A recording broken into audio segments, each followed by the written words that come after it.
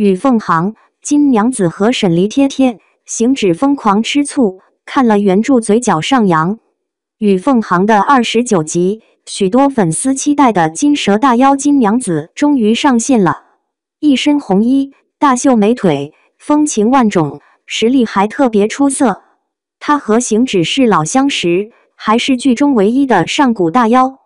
芙蓉君帮行止打听到，金娘子手里有沈梨需要的2味药，不仅能帮助她恢复五感，还能恢复灵力。现在沈梨之所以会五感时好时坏，法力还没有，主要是因为体内有2股灵力相冲。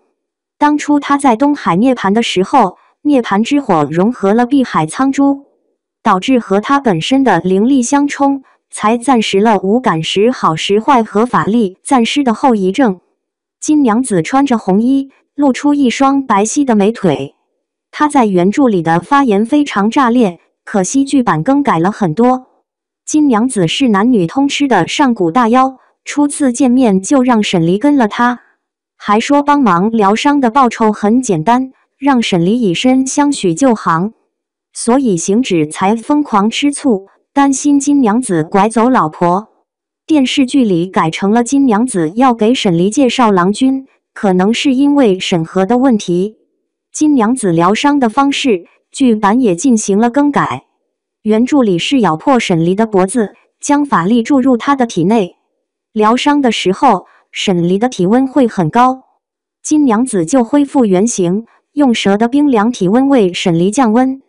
咬脖子和显原形这2个设定，剧版也因为审核无法还原，变成了沈梨在融合，金娘子用身体贴贴，努力给她降温。2位美女同框，一位美艳风情，一位霸气清冷，画面那叫一个养眼。他们在治疗的时候，外面的行止还在偷听吃醋，真的太有意思了。浮生为了得到金娘子的内丹，去替换虚天渊的金之封印，带着全部的傀儡来到雪山。他控制了莫方的身体，还发现了沈梨行止的痕迹。金娘子得知有不速之客，让沈梨待在这里，他出去收拾。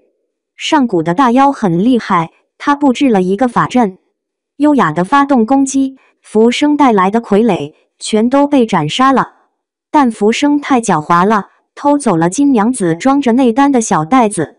还好失去内丹，对金娘子没啥影响，因为她活了这么久，早就修炼到不需要内丹的层次，就是便宜了浮生。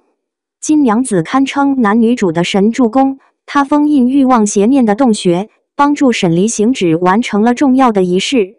当时他们掉到了洞里面，沈梨迫切需要马上融合灵力，行止用冰系灵力为她降温。金娘子在洞里的邪恶不断蛊惑2人，终究是沈梨顺从了内心，行止也没有多加反抗。